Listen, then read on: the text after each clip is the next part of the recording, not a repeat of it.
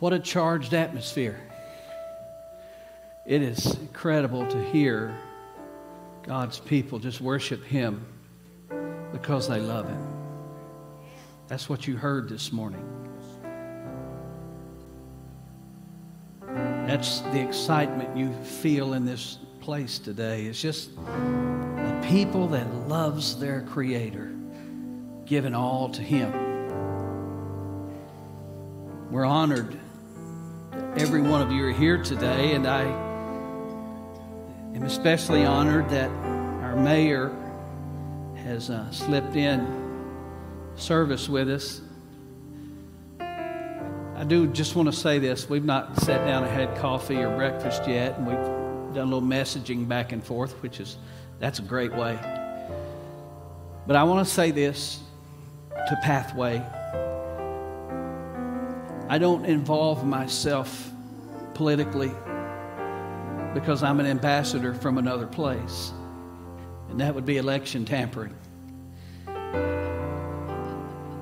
What I will say is this. God Himself, the Bible says, at every level of authority in government puts leaders in place.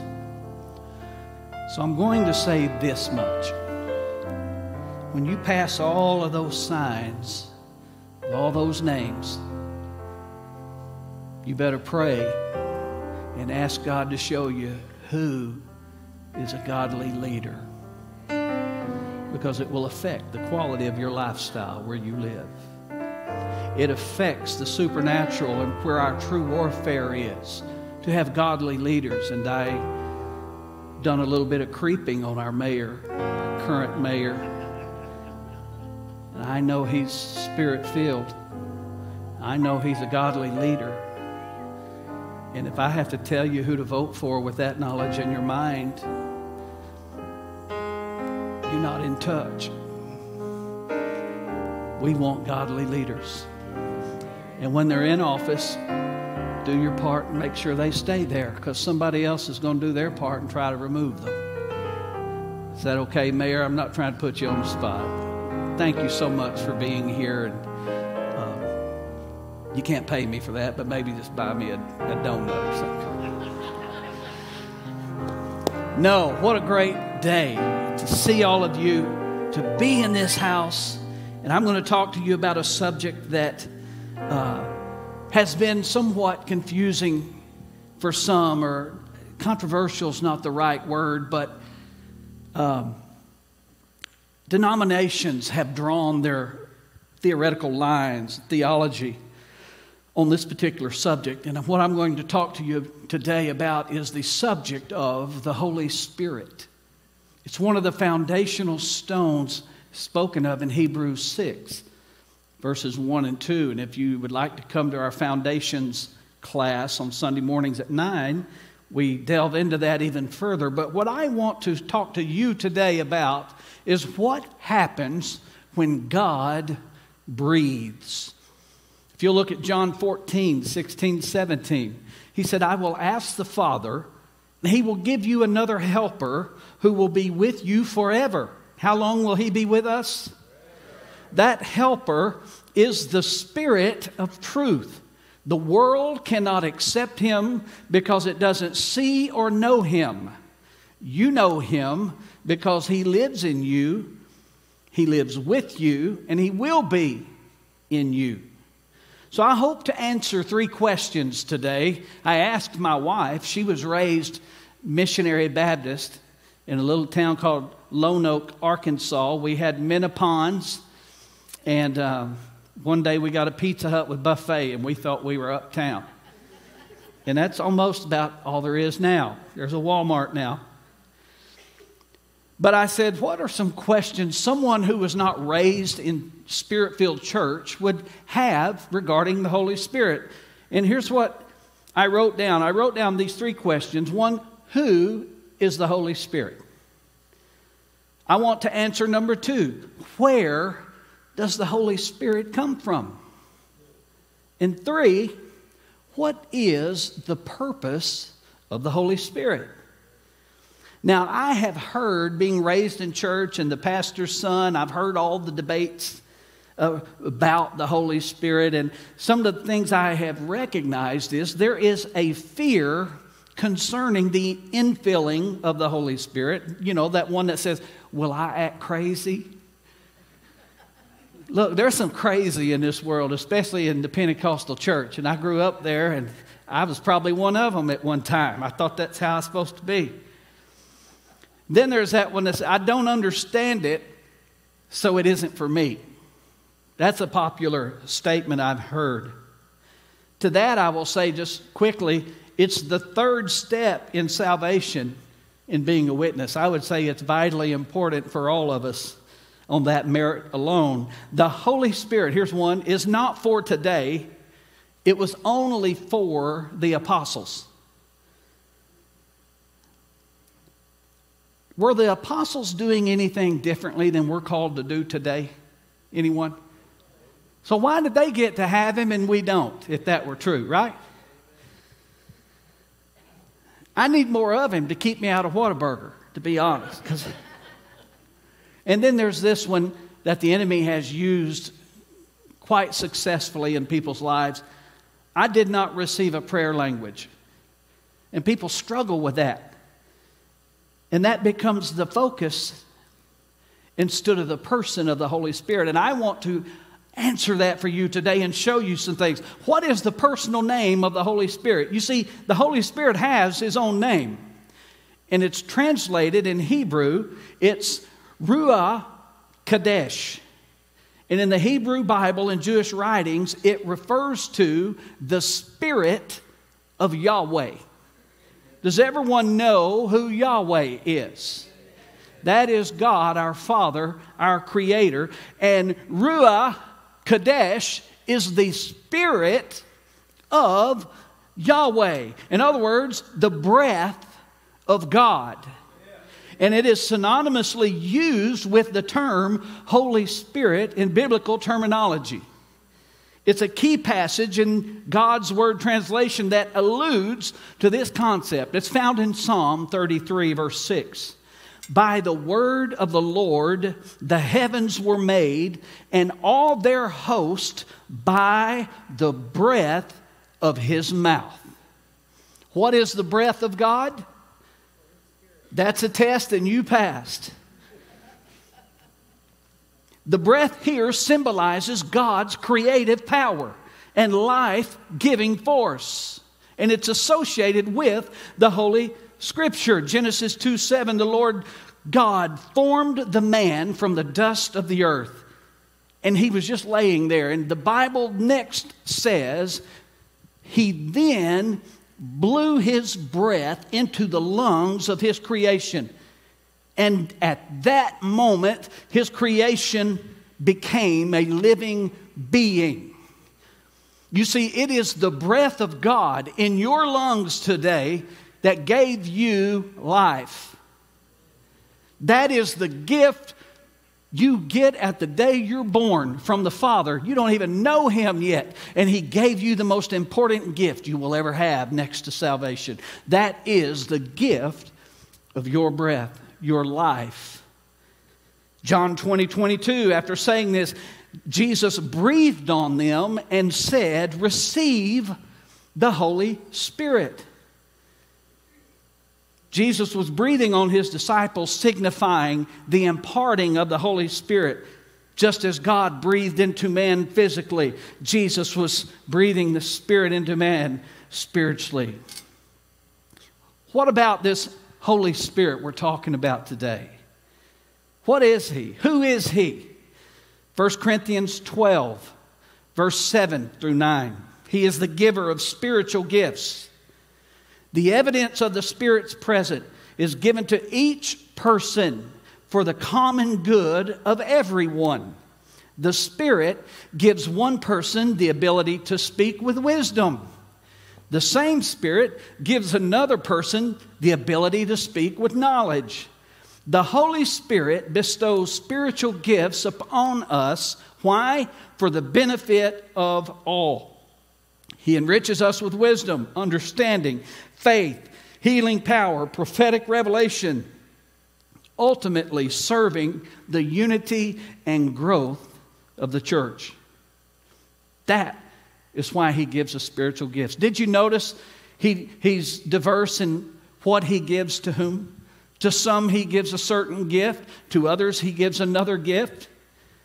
But it is all to collectively benefit everyone.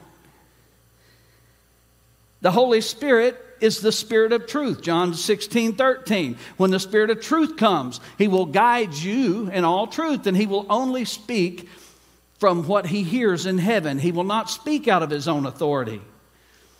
He is often referred to in Scripture as the Spirit of truth. He's also, in Romans 5:5, the Spirit of love. It says God poured his love into our hearts by giving us the Holy Spirit, who he has given us. Who gave us the Holy Spirit? God the Father. He's the Spirit of power. Acts 1:8. However, you will receive power. Elbow somebody, wake them up, and say, you will receive power. They're not going to know what you're talking about, but it's funny. You will receive power when the Holy Spirit comes to you. And then, once you have the power, now this is where us Pentecostals, we got stuck on the power. We like the feeling of the power, but it's the next step is the reason he gave us the power, was to go and be witnesses to all the earth. That's why he's giving us that power. It gives a divine potency to your message about him. He is, in John 14:26, the helper and the comforter. He said, however, the helper, the Holy Spirit, whom the Father will send in my name, will teach you everything. He will remind you of everything that I have ever told you.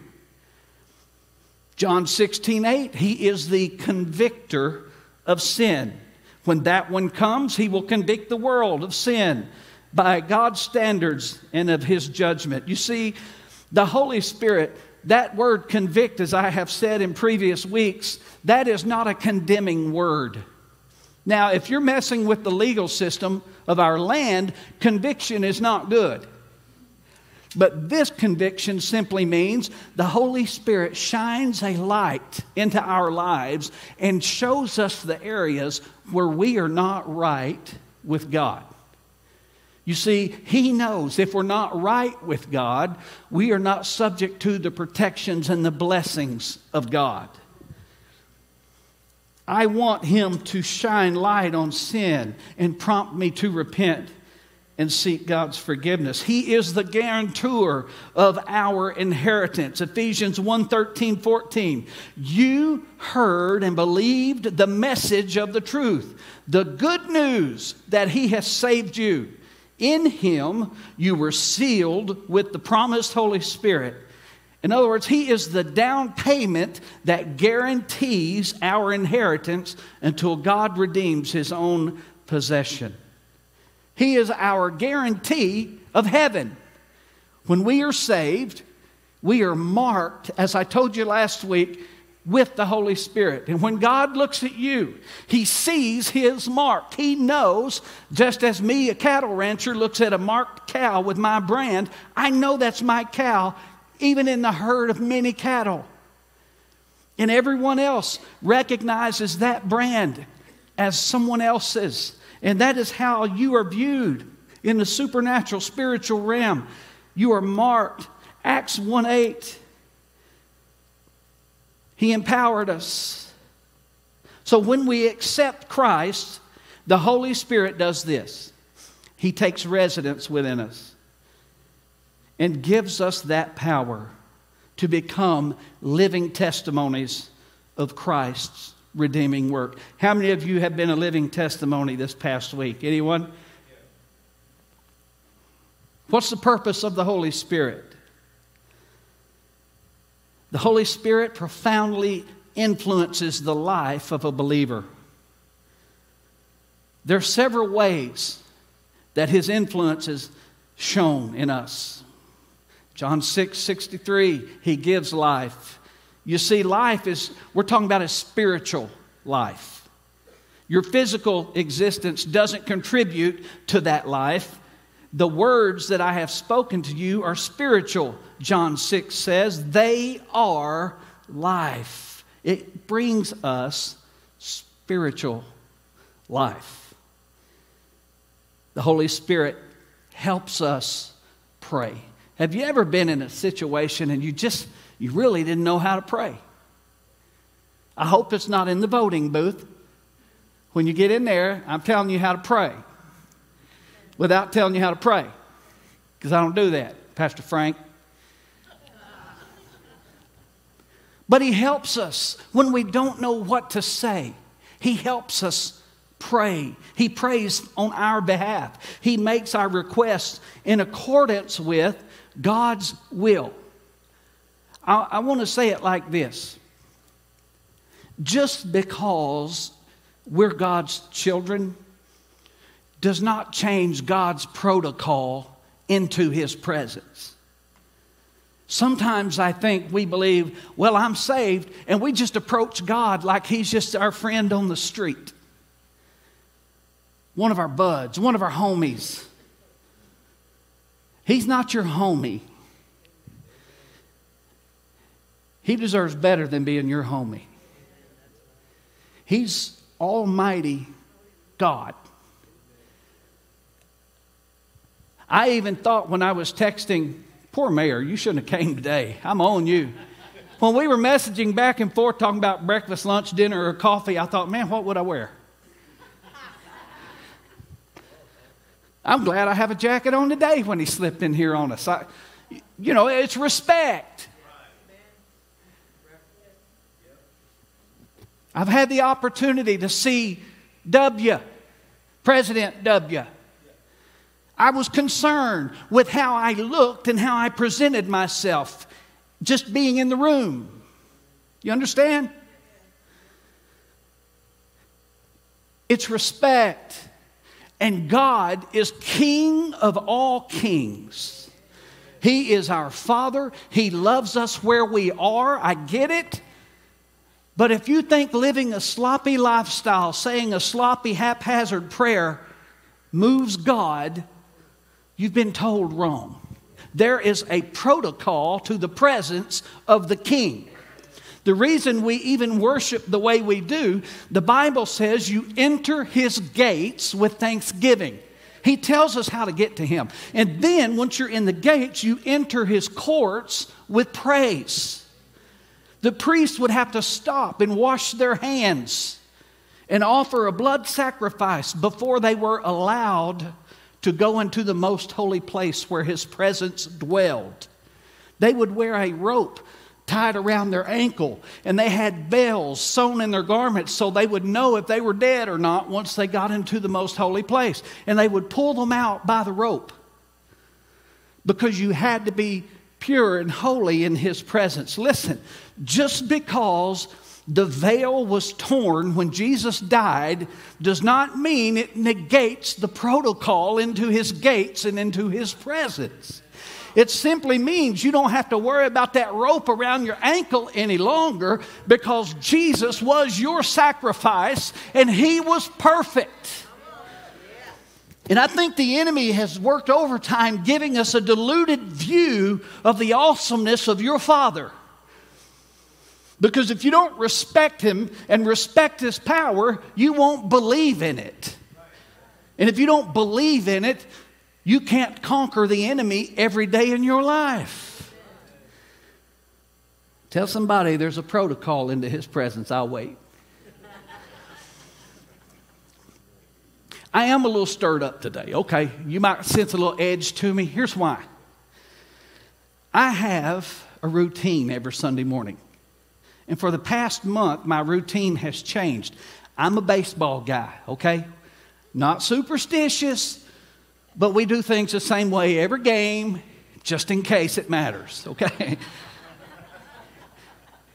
If you wore a cup that hadn't been washed in 6 months and you win a game, you don't wash the cup. You get what I'm saying? And then I was an umpire. And as an umpire, I did some D2 college ball and some high school. One of the things we learned was if the pitcher and catcher were in a groove and really moving the game along, the last thing you say in the 5th inning is, man, we're going to get out of here in an hour and a half. Because the minute that leaves your mouth, the pitcher forgets how to pitch and the catcher lets a ball hit you right between the face mask. Every time. Mark, what does that have to do with you being on edge? Well, let me tell you. Every Sunday, we drive from Flower Mound usually. And I have a favorite gas station that provides me with a bacon, egg, and cheese croissant. They're soft, they're fresh. And then I'll get something called a ghost, reminiscent of the Holy Ghost. And it gives me energy. And it tastes good. But for the past month, I get there, and the people in there just looking at me, and the warming oven is bare. That matters. It matters for my attitude. Thank you. So I've had to eat a power bar, chocolate power bar. You can't wear white pants if you eat a chocolate crunchy power bar in your car driving to church. Trust me. It changes the game for everybody. So I finally stopped at a place this morning, and they had the sausage, egg, and cheese croissant. It was big. So I got one. And since they didn't have the bacon, I got me a bacon, egg, and cheese small breakfast burrito. This is spiritual, y'all. Hang in there. All my church folk, you hang on with me. We're going somewhere important. So I get in the car. They didn't have bananas for Karen. She wanted a banana. But I get in the car. I got plenty of napkins because we're driving her car today. And I start to get ready to open it. She said, "Oh, are you going to eat that in my car?" So I swelled up like a real man. I said, "Yes." Well, I had to eat it in the office when we got here. That don't matter. That's not the point of this.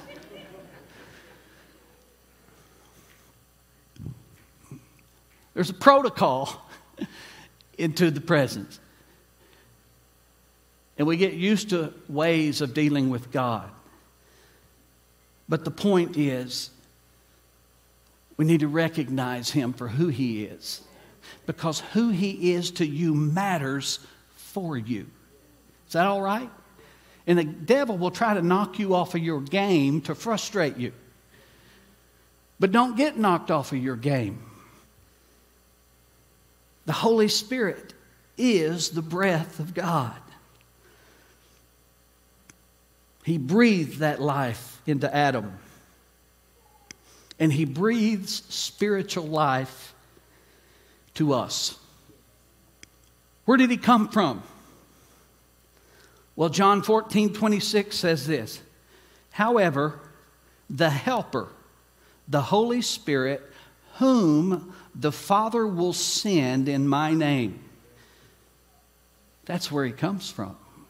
The Father sends Him. John 15:26. When the Helper comes, whom I will send to you from the Father, the Spirit of truth who comes from the Father will testify on my behalf. That was Jesus talking. But He's been here since the beginning. Genesis 1 and 2, the earth was formless and empty, and darkness covered the deep water. Listen, the Spirit of God was hovering over the water. He's always been. He always will be.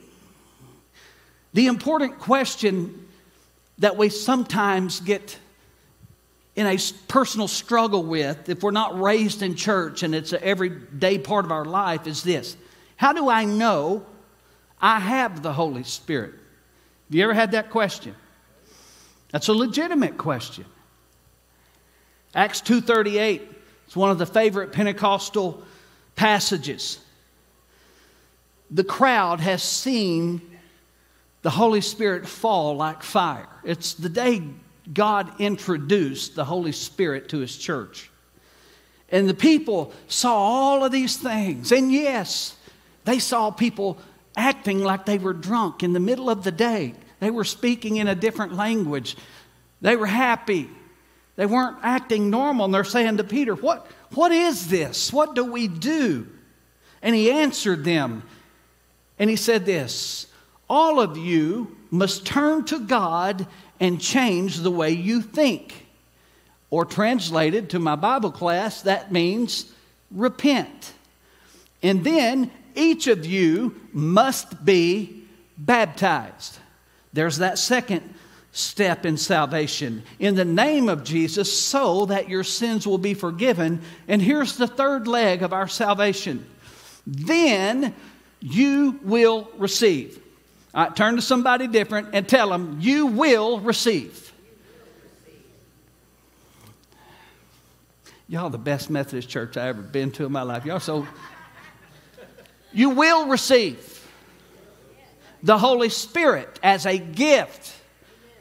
It does not give a caveat that you have to do anything. You hear me? If you repent and you're baptized, there is a gift waiting for you called the Holy Spirit that you will receive. You hear me? You don't have to work for it. You don't have to learn a language that you don't understand. You don't have to let something take over you and make you bark like a dog. The minute you repented and you were baptized, you were Spirit-filled. Am I Spirit-filled? Yes, you are. That is the truth. Tongues, prophecy, healings, all of these things are fruits of having the Holy Spirit in your life, but they are not proof. The proof is found in another scripture, Galatians 5:22. Here's the proof for everyone else to judge. But the spiritual nature produces, listen, love, joy, peace, patience, kindness, goodness, faithfulness, gentleness, and self-control. And there are no laws against such things like that. Are you Spirit-filled today if you've been saved and baptized? Yes, you are. That's great news today. And why did he want you to be Spirit-filled? To be a witness. To shine a light wherever you go. To be a light in a city. You know the Bible says don't cause your rulers anxiety having to rule over you. Did you know that? That's a scripture. Don't make it hard on them. If we walk in the fruits of the Spirit, guess what we're not going to do? We're not going to be knuckleheads making it hard on God's appointed authority to do their part. And guess what happens if they do their part wrong? They answer to Him. That's good news. That's how it all works. But we are to show love, joy, peace, patience. And listen, men, that is not weakness. Being a man who can love, show peace, be calm is not a weakness. It is actually a strength. When you know you're in the Corvette and the Hyundai pulls up beside you, I've learned this, and many tickets later, you don't have to race them. They're pulling up on you because they want you to blow them off of the road, Pastor Frank, because you're in the Corvette. And there's some kind of honor when you just run them off the road.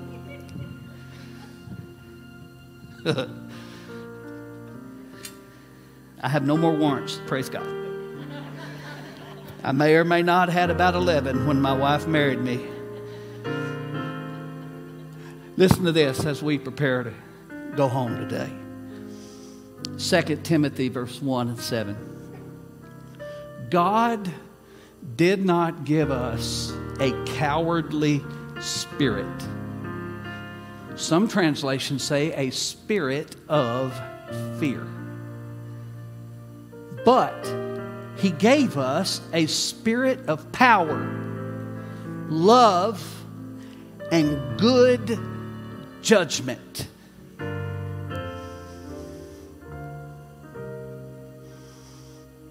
You know, when you say you're not something and then that whole sermon you sound like you are something, but I'm going to say this. If you make life decisions that matter based on if you like someone or not, instead of the one who best represents your beliefs, you do not have good, sound judgment.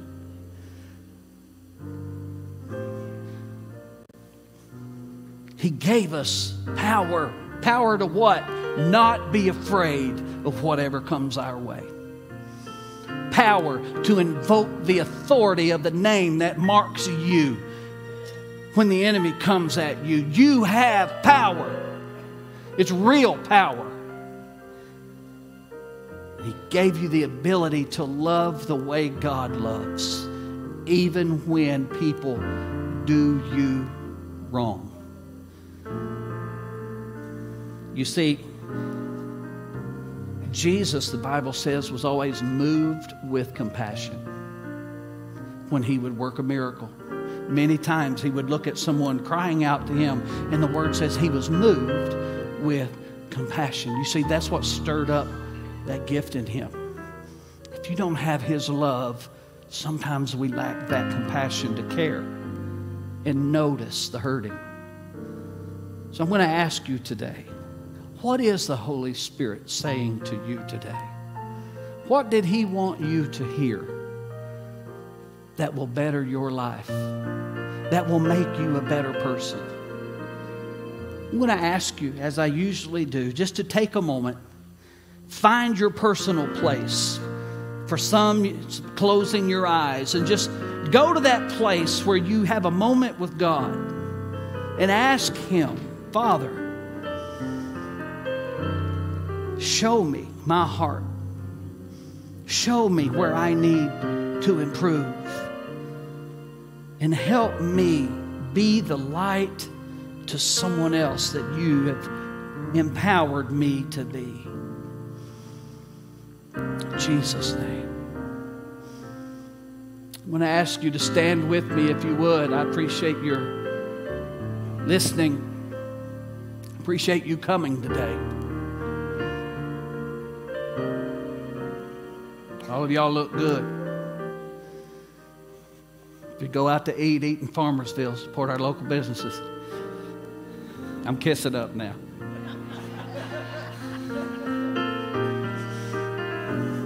I know some of y'all go to Josie's, so that's in the other town, but I won't say it. I won't say that out loud too much. Listen, I want you to have a victorious week. Is that all right? Now, here's what I know. Some of you, you're going to face hard times because life does that. I don't know what it would be, but I know life. And you're going to have opportunities to decide, probably every day this week, to believe what God says about you or to allow the enemy to cause you to doubt. And my prayer as I end this time together is to pray that God will convince you in your heart who you are to Him, because you matter. You hear me? That's the word for you today. You matter. That's why He sent the Holy Spirit. And that's why your enemy has made it such a confusing topic. Because He matters. He empowers you to know who you are. Is that all right? Let's pray together one time. Father, I bless every person here, every person viewing us online. And Father, I pray that by your Spirit, that He could convince them that they matter to you, that they have value in your eyes, and that they would understand you have put very important safety guards in their life, one of which is the Holy Spirit, to encourage, to lift up our faith when we feel weak. And we say thank you for that in Jesus' name.